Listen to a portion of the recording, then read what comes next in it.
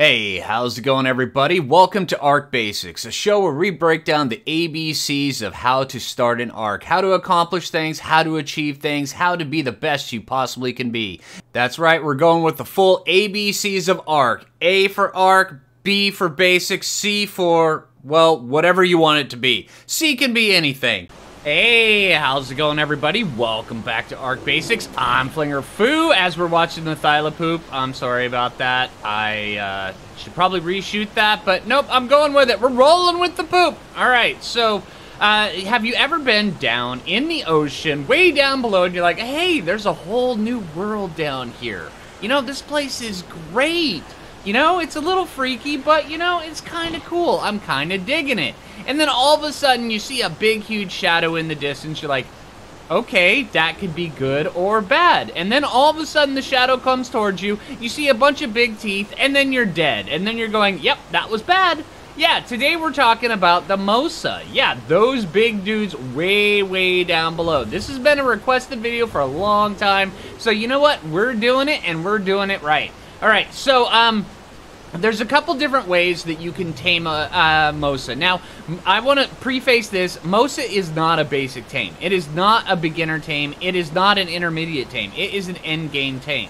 All right, so if you think you're gonna hop on ARK and then be like, oh, hey, I've just tamed up a pack of raptors. Let's go tame a Mosa. You're not anywhere near there. No. Rethink that decision and then go, you know, do some more things and then come back later. That's kind of what you need to do when it comes to the Mosa, because the Mosa, they're not easy. They're not cheap. You have to have a lot of resources, and you have to be very prepared for it. So, this is what you need to be prepared for it. Now, there's a couple different ways of actually taming Mosas that require, does, you know, where you kind of trick their AI and stuff like that. And I'll briefly talk a little bit about that, but I'm not going to be discussing too much of that because, frankly, I don't agree with those taming methods. I think as long as the Mosa can hit you back, then you're doing a good job. That's the way it's supposed to be. All right, so we're going to be dealing with those kind of taming techniques. So what we're going to need, first off, we're going to need a taming trap. Now, our taming trap is easy. It's just behemoth stone gates. So we're going with that. And then we need 2 reinforced behemoth gateways so where we can block off its entrance. We're going to need a bunch of scuba tanks, and I would recommend you have a bunch of scuba tanks. You have ones on backup. All right, if you have tech gear, use that because that stuff is amazing. It works really, really well underwater, and you're kind of going to want to go with it. All right, we're also going to be using the big crossbows today. If you're at the stage where you get a Mosa, you've already gotten quite a few crossbows out of loot drops. Yeah, so I'm going with them. I've got a 47.0 and a 47.1. I'm using them both, right? And you're going to want to make sure you take both because these guys, they can really hold their tranks. Just so you know, they can really hold their tranks. All right, you're going to need, matter of fact, I forgot, wait, I grabbed the wrong kibble. Hold on. All right. Now, these guys right here, they don't take the top amount of kibble, which is weird. I think they really should. They take this kind of kibble, the yellow kibble. They take exceptional. So, yeah, also make sure that you have a sea creature. I'm going to be using partly this. Mostly, I'm going to be using a shark.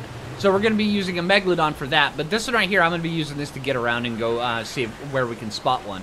And then from there, we're pretty much, you know, most of this stuff we can just leave here. You know what? Let's just,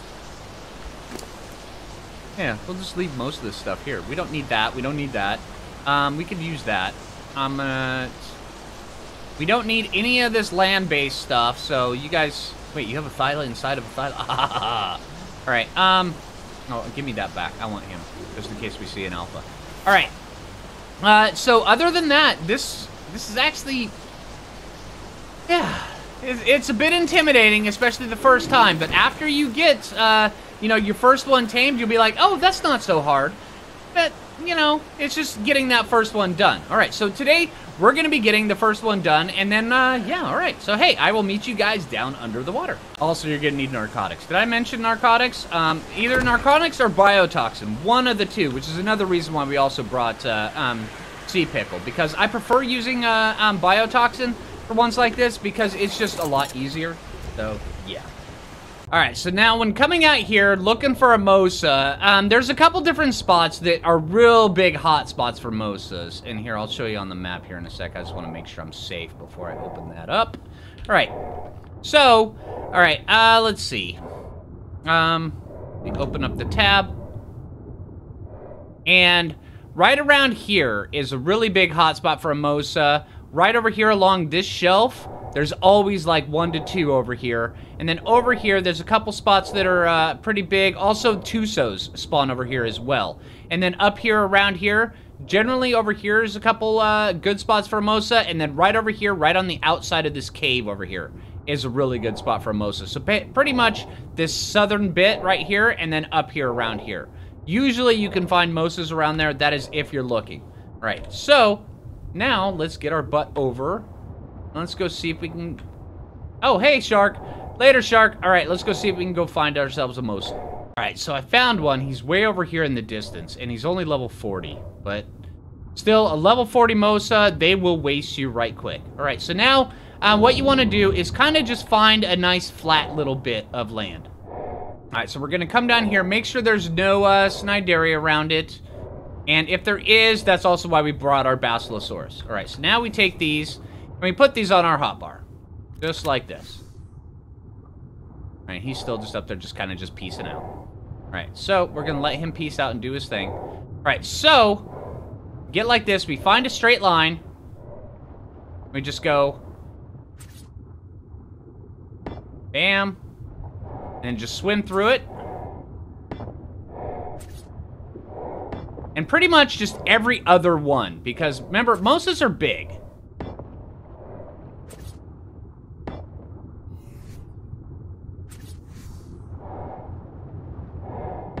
Alright. And then all you have to do, when it comes to making the trap, you put one door in, you put the other door on your hotbar. And I'll explain that here in a little bit. But yeah, just make sure that your dude can swim out the side. But yeah, see how it's pretty much just like every other one. Mosas are big dudes. So, yeah. And we're not putting this back door on because we don't want to have to close said back door. And I think I'm probably going to have to kill those Cnidarias.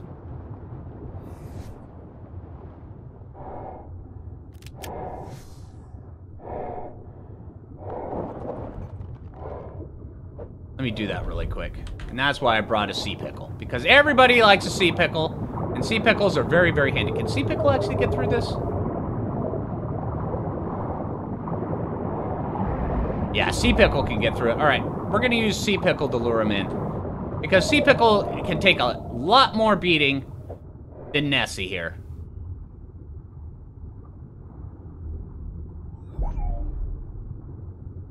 Alright, so let's go like this. Go get these guys out of the way, and then go lure the dude in. Right, so now what we're doing, we're just going up to him, and we're just saying hi. Hi, dude, how you doing?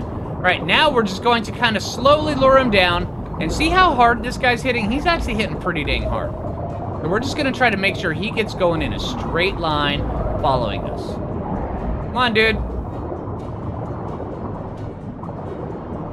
All right, and it's very important that he goes in a straight line. Because he'll try to worm his way back and forth, because that's... See, there he goes.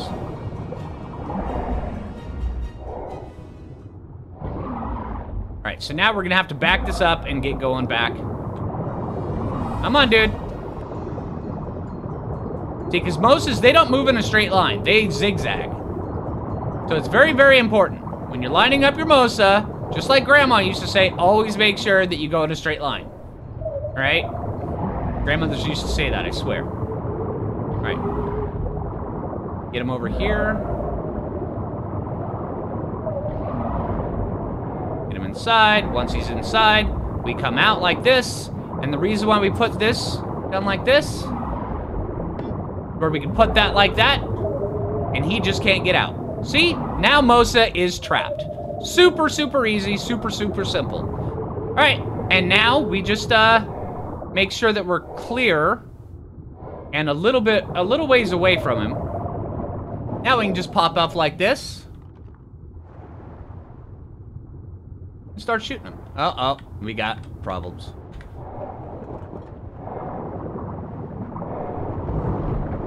But also, with a trap like this, you want to make sure you never ever leave your Mosa while it's awake out of render, because he will pop out of that cage. Yeah, take off, Mr. Anglerfish. Nobody likes you anyway. Oh, you're coming back now?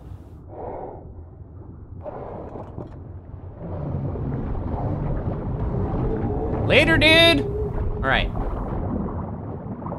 Alright, so now let's proceed knocking him out. Now, you can knock these guys out without a trap, and I actually prefer to do that because it's really exciting, but it's also extremely dangerous. So, when it comes down to Mosas, I would just recommend just do it like this. It's so much easier, so much more simple, and then it just gets the job done. But also, these guys, they can take a ton of trank darts. If I haven't mentioned yet that they can hold their tranks, then you absolutely need to be made aware.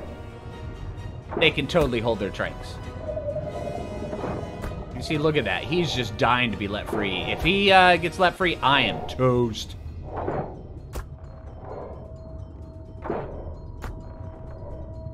Alright.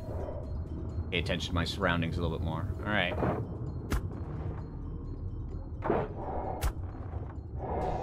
Alright, let's... Now, I'm using a really, really beefy crossbow, and I would recommend that if you're doing this, you could...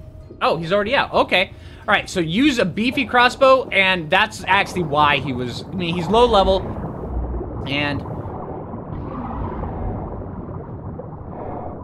I'm using almost a 500 damage percent long crossbow. So make sure that you use a good crossbow. All right, so let's just throw... I don't think it's going to take that many. So let's just throw this in there and get like this.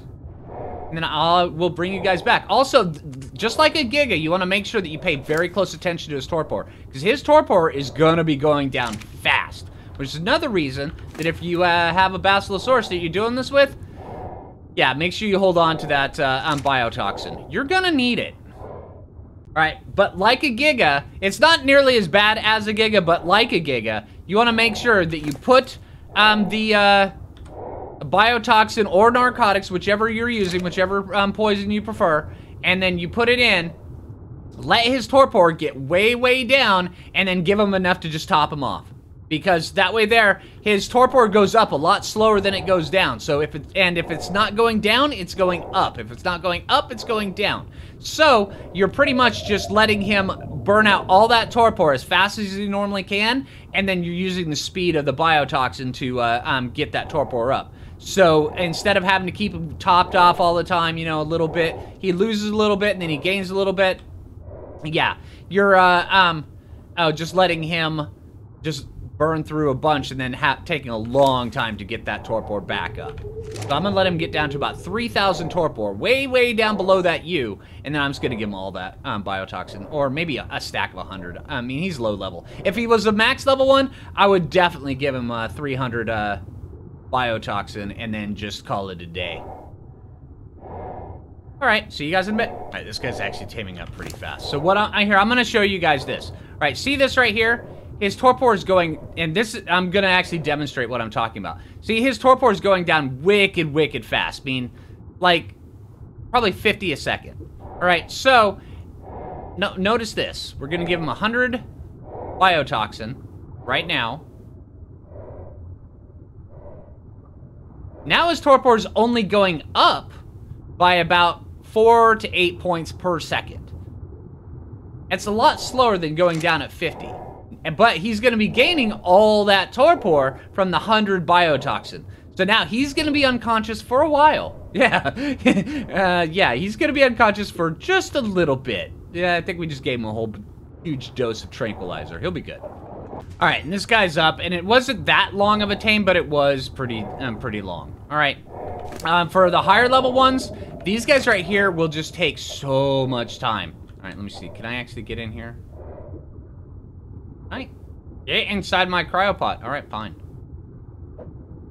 The downside with Mosas, they always go in a zigzag pattern. All right, so now that we've got that guy, let's get back up to the surface and let's go take a look at a few things, because these guys actually have a bunch of cool stuff, and I want to make sure this door is open for next time I feel like trapping a Mosa. Always reset your trap. And this trap right here, We can keep that one going for a long time if we so want, because you can actually take and you can drag Mosas clear across the map if you have a beefy enough dinosaur. I'd recommend doing it with a Bastilo, or you can actually get a Tuso, pick up the Mosa, and just drop it inside the trap.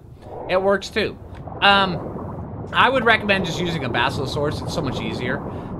It just makes sure that they can take a hit before you start dragging one from clear across the map. But yeah, you can drag a Mosa from just about anywhere you want to. All right, let's give it up here. Right, now within the safe confines of our underwater pen, we can just throw this guy out and just kind of just take a look at him and go, ooh! I mean, because this guy is big. Mosas, they are not small little dudes. But they, oh my gosh, these guys, they will pack a wallop. They pretty much are the Gigas of the sea. All right, so notice this guy, he's only level 59, but he's already got 8,000 hit points. He's already got 170 melee damage. He's already got 680 stamina.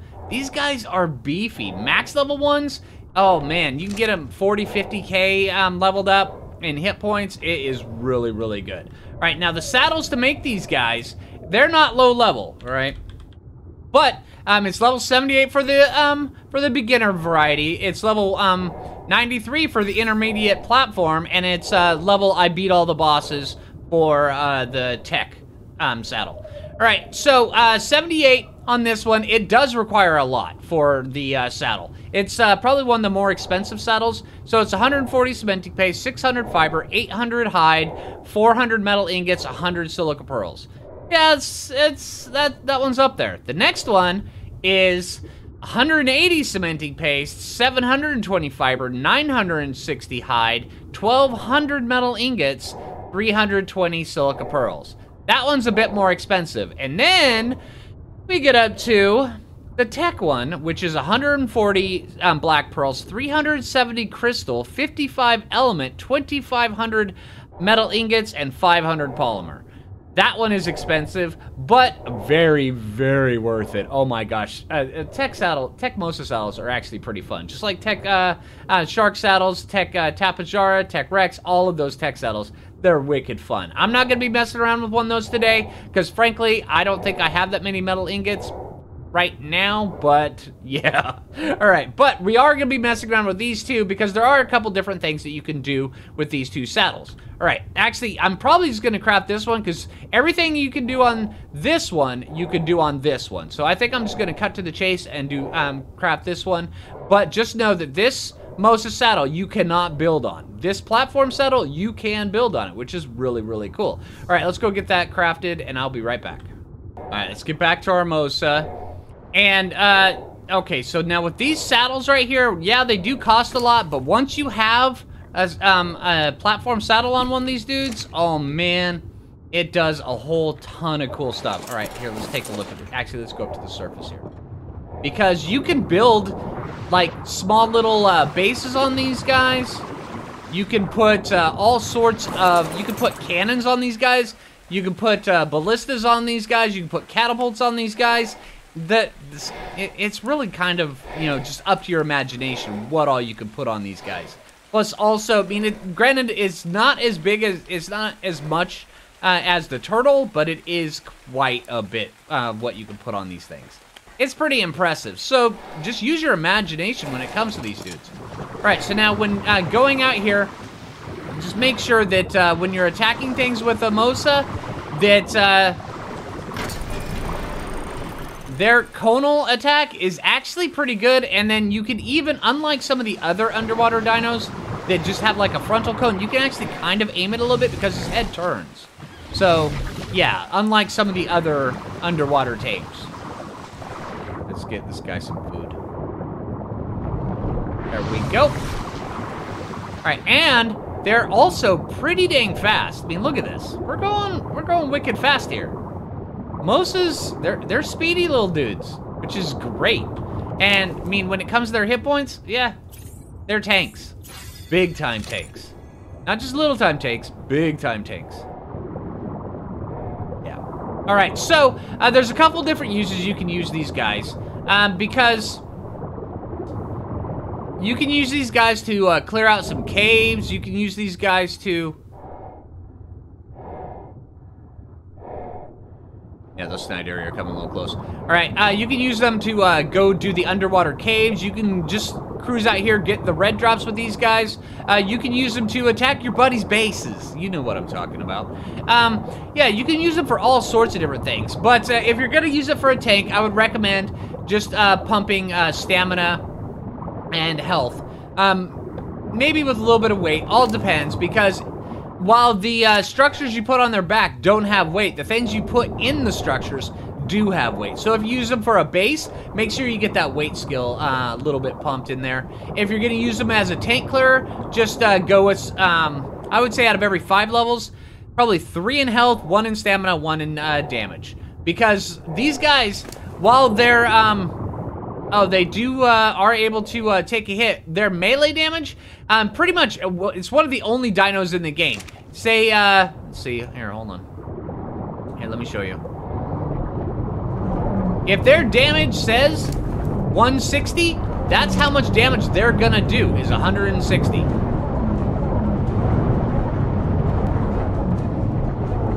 Right, there's some that are mate boosted and stuff like that. Things with damage reduction tend to throw it off, but see that right there? This guy's doing 160 to that. But everything else, it's got mate boost and stuff like that. Yeah, it's throwing it for a little loop.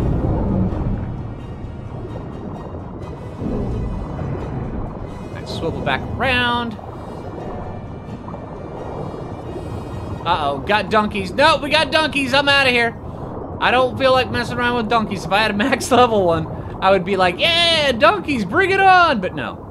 All right, so hey, that's pretty much it when it comes to the Mosa. There is so much you can do with the Mosa, especially with the platform saddle.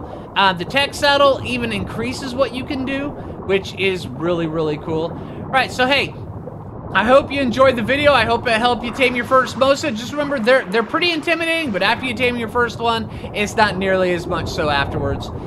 It's just, you have to get yourself a good trap, or just get really comfortable with going out into the wild and taming one like that. If you're gonna tame one in the wild, refer back to my Pleasy video where I covered how to work the underwater, the threshold where they'll go down below the threshold, they'll aggro on you, you shoot them, they'll come up, and then they'll de-aggro. I covered the whole thing in the Plessy video. So yeah, alright, hey, if you liked the video, make sure you click that like button, I really appreciate that. If you're new around here, subscribe, and until next time, this is Phlinger Phoo, taking off my flippers, so I can actually run, and then put them right back on so I can swim, and take it easy, everybody.